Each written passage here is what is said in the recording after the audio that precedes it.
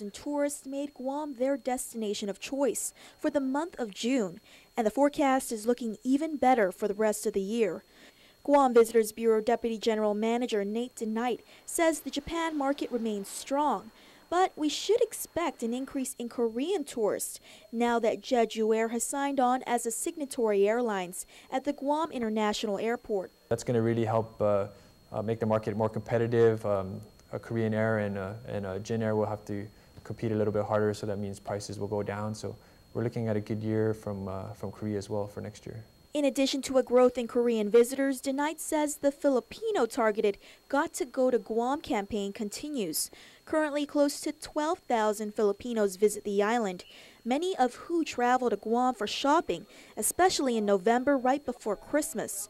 Taking it up a notch, GVB has plans to promote Guam as a shopping destination. We're actually going to be launching another campaign, a global campaign promoting shopping in Guam in all of our major markets. So that's going to be our first stab this year at doing a global campaign. So it's going to be going on in Japan, Korea, Taiwan, Philippines, Russia. With the approval of the Russia visa waiver, DeKnight reports the highest number of Russian arrivals for the month of June at 374 tourists. Despite delays, GVB remains hopeful for the approval of the China visa waiver. China visa waiver, we're still pushing hard. The governor and our congresswoman are working hard in Washington trying to lobby for it. Right now it's with, of course, it's with Homeland Security, so hopefully we hear soon, especially before the presidential race really starts to heat up, that we hear about whether we get it or not. But all signs look positive, so we're just kind of in a wait-and-see mode. Here at home, GVB is working to remind Guam residents that the island is a tropical paradise with its Rediscover Guam campaign. We have our brand logo, and we wanted to kind of explain people the symbolism behind the different elements of the logo, because a lot of people didn't know.